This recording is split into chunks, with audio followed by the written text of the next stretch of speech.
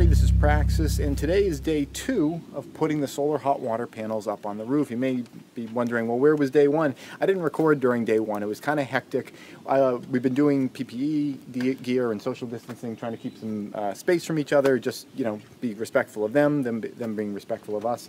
You know, while I was working outside yesterday, it wasn't conducive to shooting.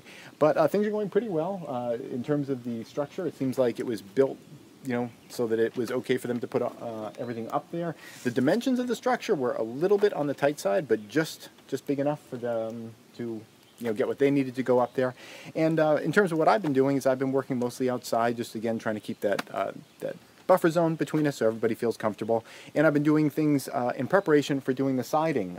I got the word 2 days ago that the siding could be delivered today, and I told them, you know, anytime in the last month would have been fine, anytime for the next month would be fine, but just, you know, these couple of days, you know, these guys are in here, they got the trailer and everything, and that's where I want the siding to get dropped.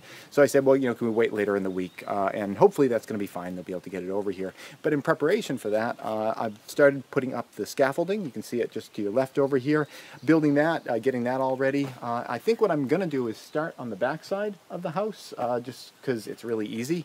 You know, I've done tons of siding in the past, but you know, whenever it's been a couple of years, you know, maybe you're a little rusty. So I'll start on the easy stuff, get the knack down, and then I'll head over to the front of the house, and then I guess I'll end with the sides. I'm kind of wondering about how to finish up the sides in terms of, there's going to be a greenhouse here. You guys remember I put that big nailer board where the greenhouse roof is going to slope down over here. I'm wondering if before I work on everything above that greenhouse roof line, I wonder if I should build the scaffold for the greenhouse. You know, all the trusses and the posts and everything.